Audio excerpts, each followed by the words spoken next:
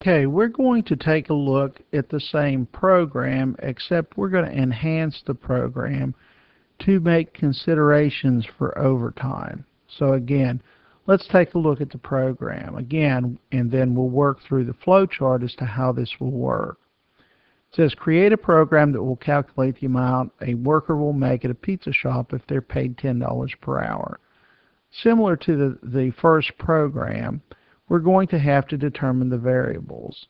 And again, when we look at these, our variables are going to be very similar to what we worked with the last time. We need to know the time worked, the pay rate. We're also going to consider this time, though, if an employee works more than 40 hours. And if they are, then they would be paid time and a half for the additional time.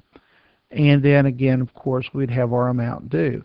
When we start to think about the algorithm and how this would work, again, we would be using the same formula, the time work times the pay rate. I have gone ahead and I've updated our previous model. And so let me expand this so that we can look at the program here. You'll notice that whenever we begin to look at this, we have our basic input, which was time, our rate, which was $10. The difference is we're going to come in and we're going to use an if statement to evaluate whether an employee has worked more than 40 hours.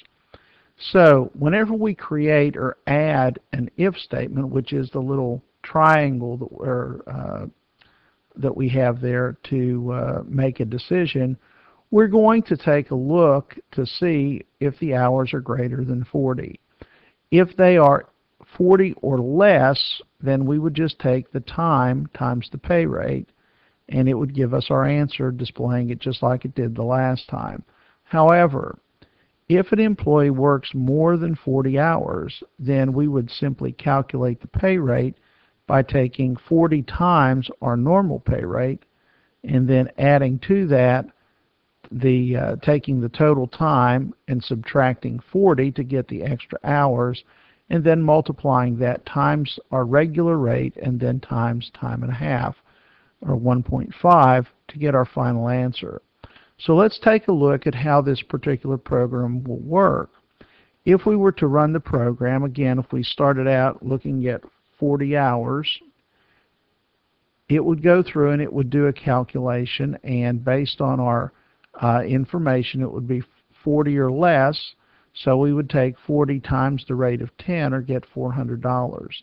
Now, if we were to go in and let's say that we worked 42 hours, okay, if we worked 42 hours would be greater than 40, so we would come over to this side, the false side, and we would take 40 times the rate for 400. We would take the additional 2 hours and multiply that times time and a half, which should give us $430.